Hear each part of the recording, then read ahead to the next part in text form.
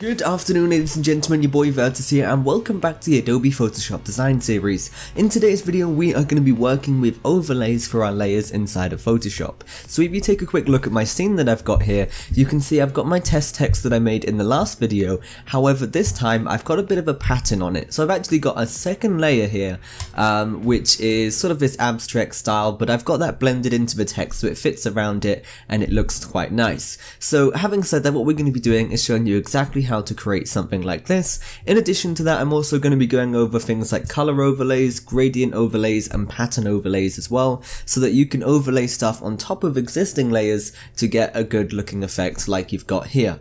So first things first, what I'm going to do is I'm actually going to quickly break the link between these two things here, and I'm going to turn off the visibility for my second piece of text. And also, if you created some text or anything like that already, as we did in the second video, I turned down my fill opacity and it looked just like this. Just make sure your opacity for fill is all the way up, that way you can actually work with all of your overlays and you can see it in your scene.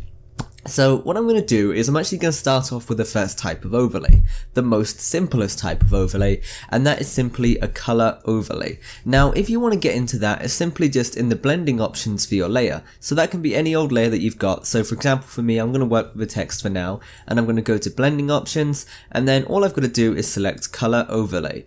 And you can see as soon as I do that, you can see it's actually given it this slight little color here, and that's grey, and I can quite easily change that by simply choosing a little grey color here. All I've got to do is click on it, and then I can change it to anything I like. So if I wanted to, I can change it to a blue, I can change it to a green, I can change it to a red. It's entirely up to you. For me, I'm going to change this to a sort of dark blue, just like this.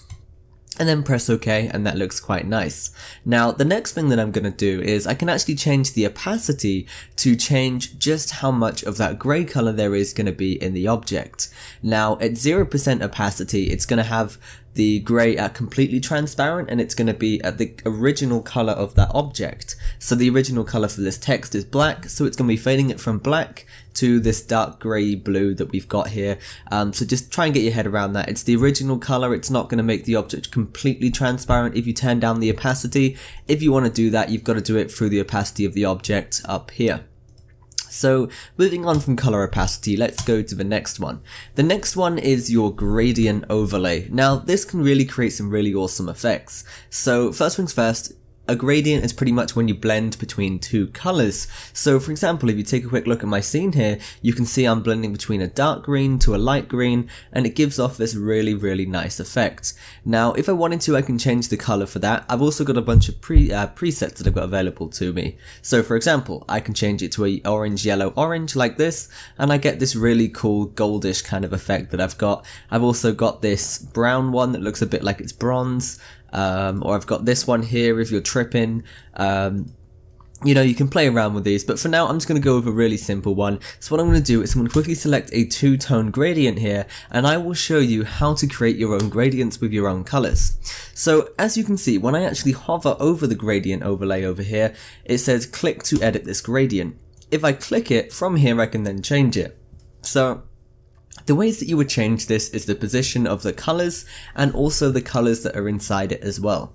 So for example, if I don't want black to be on there, I'd click the little black node at the bottom left here, and then from there I can just change the color by clicking on it, and then I can change it to another color. So for example, I could change this to red at the start, and you can see it's now fading from red to white, and you can see that quite nicely in the little preview. So instead of red to white, I'm going to click the second color over here, and I'm going to change this to a bit of an orange, just like that, and you can see it comes to life straight away in our little scene there, which is quite nice. Now one other thing you can do is you can actually add a stop in your gradient, so you can add an extra color. So let's say in the middle of the red and the orange I wanted to add a green, I can do that. So just click anywhere on here to add one. Now bear in mind, make sure you click where you actually want to place this color. So if you want the color to be in the center, click in the center. If you want it to be just a little bit towards the end, do that as well. For me, I'm just going to put this in the center, so click to add stop. And then with this new stop, you can then proceed to change the color. For me, I'm going to change this to a green. Actually, no, that doesn't look too great. So I'm going to put it more on the yellowy side here to make it look a little bit more natural, and you can see that's really coming to life. And in terms of location, that's just a matter of dragging this across and changing the placement in your gradient. So I'm just going to leave this at 50 for now, press OK, and we're going to go through some of these settings. Now blending modes, we're going to be going over that later on, so don't worry about that in too much detail for now. Style, you've got linear, radial, angle, reflected, and diamond. Now the only ones you're really going to be using is linear, which is just a straight gradient. Radial is pretty much going to be centralizing it, so you can see you've got the green in the center and then it goes out and out and out. Play around with it, you can also change the angle and all of that good stuff, it's entirely up to you. Once again, it's just going to be a case of finding the look and the style that you're after, and then you've also got your angle one as well, but I wouldn't really use that. Just play around with the linear one, that's probably the one you're probably going to use the most, so just leave it at that. So, and then obviously you've also got the scale, which is the size of your gradient. So if I go to radial, I can then change the scale. You got a little preview here and you can see it coming to life, getting bigger, getting smaller, and all that good stuff. So moving on to the next one, pattern overlays. So pattern overlays are basically going to have like this little pattern here, and then with that you can just change the color and stuff. The patterns, there's not too much you can do with it. Personally, I prefer using an image overlay as opposed to a pattern overlay, but inside of here, blend mode normal, opacity controls the strength of the opacity overlay, and then the pattern itself can be chosen inside of here. So we've got our optical squares if you want to go for that. It's quite trippy, it hurts your eyes. We've got this sponge looking one if you're into that. We've got this deep blue sea looking one if you want to go for that. Just play around with the different patterns you've got available to you. If you go in here, you've also got a bunch of extra patterns. So if we go to a little cog, go to the drop down. So let's say we want some nature patterns. So replace current patterns with the patterns. So no, I don't want to replace it. I want to keep the ones I've got there already. So I'm simply going to press append and that will add it on. And then from there I can get some flowers.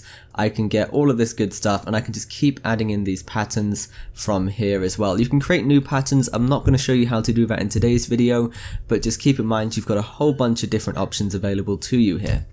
Now, besides these patterns that we've got here, not the patterns, the overlays we've got in the blending options, we can also use an image overlay, and I think that's probably one of the nicest ways to do an overlay. So I'm going to make sure my color, gradient, and pattern overlays are all unchecked so that I can use the image overlay instead. I'm going to press OK to close that, and I've just got my black text. What I'm going to do is I'm actually going to show you how we can actually put this little image onto our text. Now, when you're doing stuff like this, you need to make sure you size the original image to fit the whole of your text. So if it was like this, and then I try and put it on, it's not going to cover all of my text there. So I've got to make sure before I do that, I scale it all the way over and above, just like that. And then I'm going to centralize it. And then from there, all you've got to do to overlay this is simply hold down Alt, and then just click between the two layers, making sure the pattern or the image is exactly above the text. Press Alt, you'll get this little icon here, click, and then that will merge the two of them together, and you get this really, really cool effect. Anyway guys, I hope you have enjoyed that. There's loads of different types of overlays you can play around with. Once again, thanks for watching, stay awesome, keep creating, your boy Virtus, signing out.